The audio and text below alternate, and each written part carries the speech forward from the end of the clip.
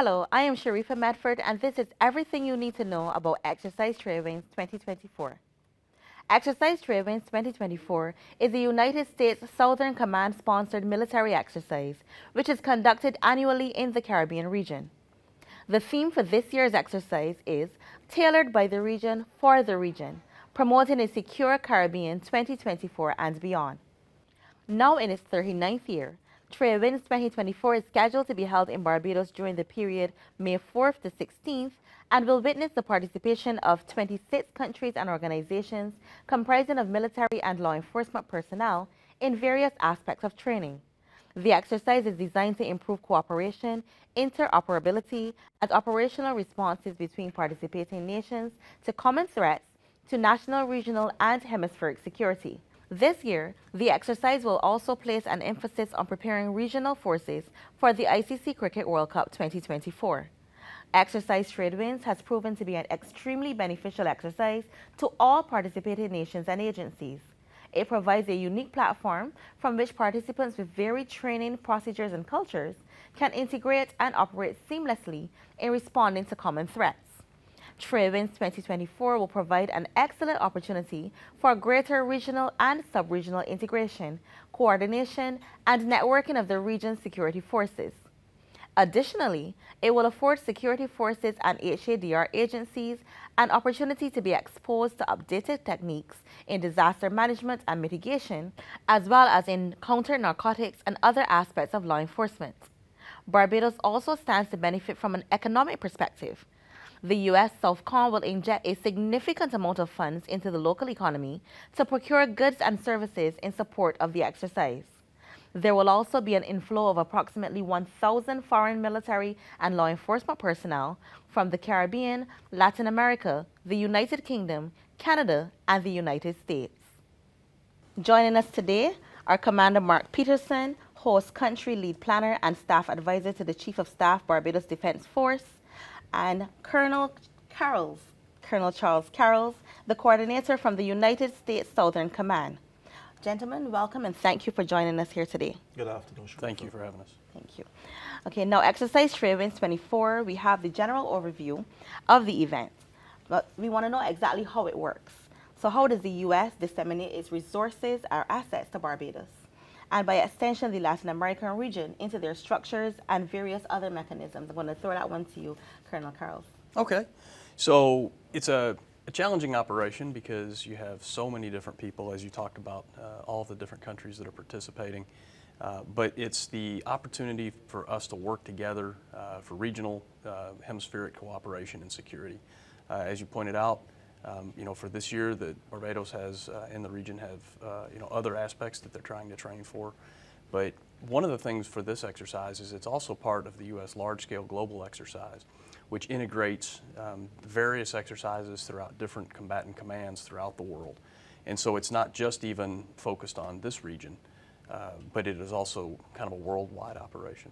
For the logistics side of things, we have things coming from multiple ports in the U.S., from Martinique, from Honduras, and then, as you pointed out, also a large number of local purchases for the sustainment of all of the forces that are here in the area. So it's kind of a large, wide-ranging event with a bunch of different tracts and things that are focuses, including the HADR for humanitarian assistance and disaster response, focus on illegal unregulated fishing, and working on different other common threats to the region and threaten the security of the Caribbean. Okay. Why Barbados? So this is the 39th iteration of Tradewinds. It's the 40th year, but the 39th iteration. Barbados has actually been a host before, so this is not the first time that Barbados has hosted Tradewinds. And it rotates through to the key partners and allies within the region, and this is a great opportunity for us to come and work with our close nation of Barbados. Good. Okay. Commander Peterson, what are the specific objectives for this year's exercise and the unique benefits to Barbados? Well, Sharifa, as you did mention, this year, this is the 40th iteration, the 39th iteration of Exercise Tradewinds, the 39th annual exercise. The only time it was canceled was in 2020.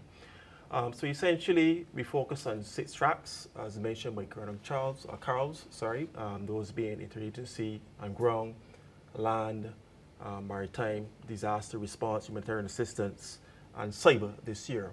The particular objectives we're looking to obtain is to ensure that we can test the various mechanisms in Barbados. So that is a national response either in the HADR safety realm or in the security realm. At the regional level, to ensure partner nations are interoperable at the operational level and at the tactical level. And more so at the strategic level, to ensure that between host nation and the US, that we can synergize our actions to ensure that if there's any assistance required here or anywhere in the region, that the US or any of our first world partners can deploy into our theaters seamlessly to ensure that whatever operation they need to effect can be done as seamlessly as possible. So those are the main objectives we're looking to achieve for this Exercise Tradewinds. But as you did mention in particular, this year, as you are aware, come the 1st of June, this year we have a global large-scale sporting event, which is Cricket World Cup 2024. So we're using this opportunity to ensure that we can build capacity within Barbados, either within the safety and security realm or within the HADR realm, which comes under the safety aspect, but also to ensure that partner nations can also build some capacity to particularly ensure that we can operate seamlessly come the 1st of June to ensure that we have a safe and successful Cricket World Cup 2024. Okay. Barbadians have been taken to social media and conversations in the public, have been stating that Exercise Tradewinds happening around the same time as ICC World Cup gives the impression that we have some potential dangers. Kind of alleviate their fears as to... Well, what I can say, Sharifa, is that this was strategically done. When we were approached circa January 2023 to ask if Barbados will host Exercise Tradewinds in 2024, the government of Barbados approached the Barbados Defense Force, who was the executive agent, and we said, well, yes, we want to host Tradewinds in 2024. The challenge is that Tradewinds is normally held in June, and in June, as you are aware, that at the same time as Cricket World Cup. So it doesn't make any sense, or did not make any sense at that point in time to push the exercise beyond or to cancel the exercise. So we used it as an opportunity to bring the exercise forward by a few weeks to ensure that, as I did mention, that we can build capacity, to ensure that not only Barbados agencies, but also partner nations can seamlessly prepare themselves and walk from Exercise Tradewinds into Cricket World Cup, having honed and sharpened all the skills required for the operation. Okay. Given primary differences between the US and Barbados at the national level, respectively, what is the strategic utility of Exercise Tradewinds 2024? I'm going to put this question to both of you. Okay, so Mark did a great job of articulating both the tactical, the operational, and the strategic. But the strategic value is, it enhances the interoperability and the capabilities in the region and our abilities as allies and partners to work together, both for, defense against common threats, but also for defense against, emergency responses for HADR for a potential natural disaster in the region.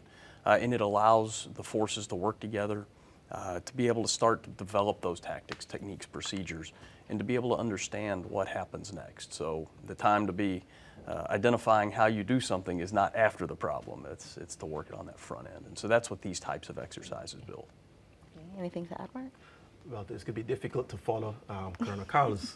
I did make a running joke back at the MPC and the FPC that is difficult to speak because he essentially thinks along the same line, I think. But essentially, at the strategic level, it forges interoperability for regional states. So we understand the various tactics, techniques, procedures at the tactical level. At the operational level, we operate under something called the CARICOM Task Force Headquarters. So regardless if Barbados Defense Force or Police, St. Lucia, Jamaica, we deploy to support each other under the RSS umbrella, under the CARICOM umbrella.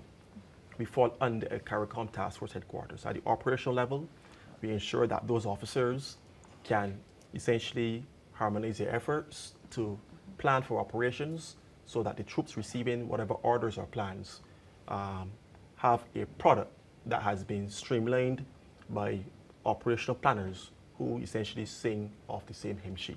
So that is very, very important. At the strategic level, from government to government, is to build partnerships with our partners. We know that the US is one of our biggest allies in the region. So it reinforces that commitment to ensuring a zone of peace, to use the Prime Minister's words, and to ensure that we can maintain a harmonized efforts in securing our Caribbean region. Okay, that's a nice segue into my next question. As we know, the proverbial curtains will close on Exercise Tradewinds on May 16th. And loudest to my mind right now is what's next? What happens after Exercise Tradewinds? What should we expect to see? Well, let me go first this time, because Colonel Karels is going to read my playbook. So what's next for us? So as I did mention, we transitioned from Exercise Tradewinds on the 16th, official closing, seamlessly into ICC Cricket World Cup just a few weeks after. So next for the Barbados Defence Force and the region is ensuring that we have persons return to the respective countries, to ensure that the teams who are prepared to maintain a safe and secure environment are prepared, and then redeploy back into theatre come 1st of June to ensure that the cricket games are safe. So that is essentially next for us. But beyond ICC Cricket World Cup, obviously as you pay attention to one of the challenges we have in the region, which is the Haiti situation, again after that we have to gear our minds to the next possible operation, which could be for us possible deployment to Haiti once the government of Barbados gives us the go-ahead. So it's critical that we not only train here, but what we take away from here can translate to any future operation, albeit HADR or any security-related operation which is on the horizon. Okay, what does the Barbadian perspective? So for US SOUTHCOM? Well, I'm going first next time. So, no, but excellent point is, you're taking a training exercise and using it in an actual operational environment, or in the case of the security aspects for the Cricket World Cup, or for potential deployments to other hotspots in the region. And so then I would also say that it segues into, in July, we have the Concept Development Conference for Tradewinds 25, which will be held in Trinidad and Tobago. And so it's an ongoing process, so it's not a one and done, it's a regional annual commitment to working with the partners in the region and helping to build that common security. Okay, so we know about the exercises. Members of the public have been sensitized as to what they could expect within their communities during the period.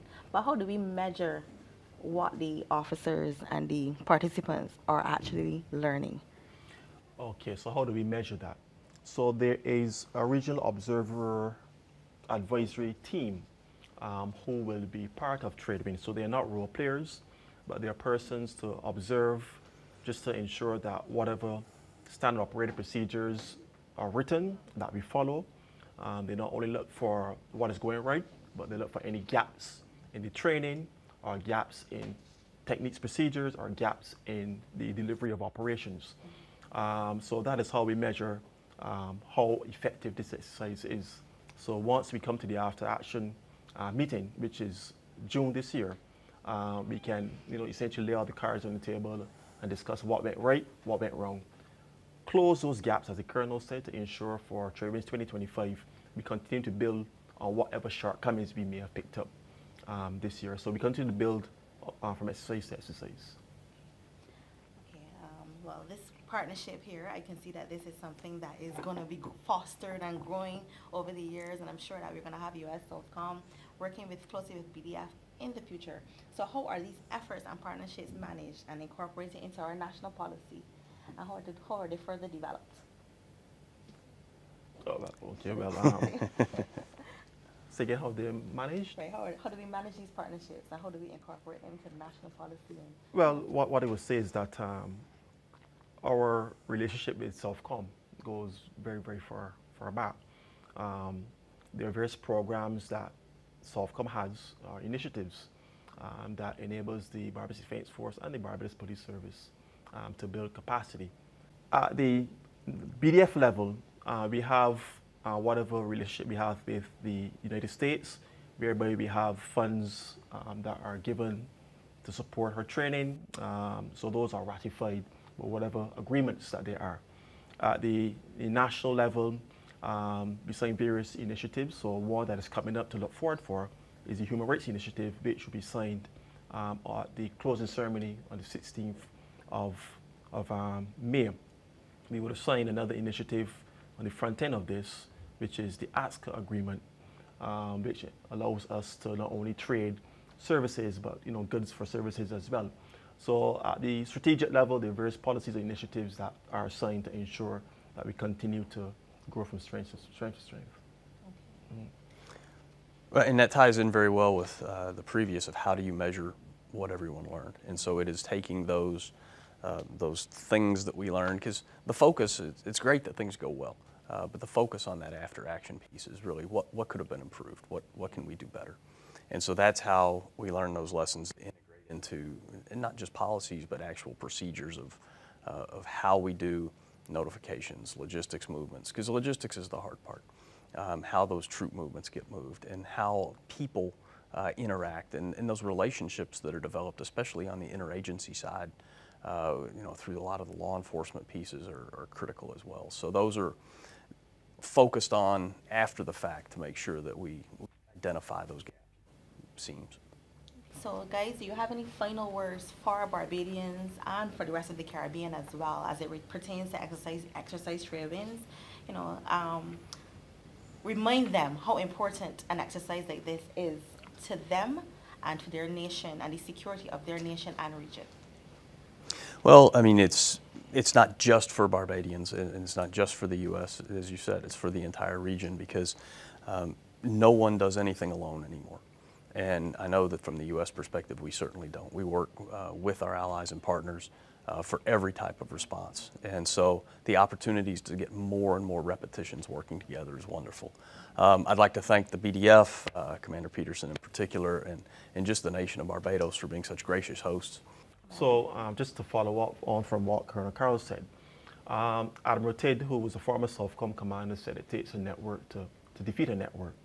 And as we look at the various geopolitical challenges worldwide, we have the Palestine-Israeli, we have the Venezuela-Guyana, we have a few other conflicts and stressed areas across the world.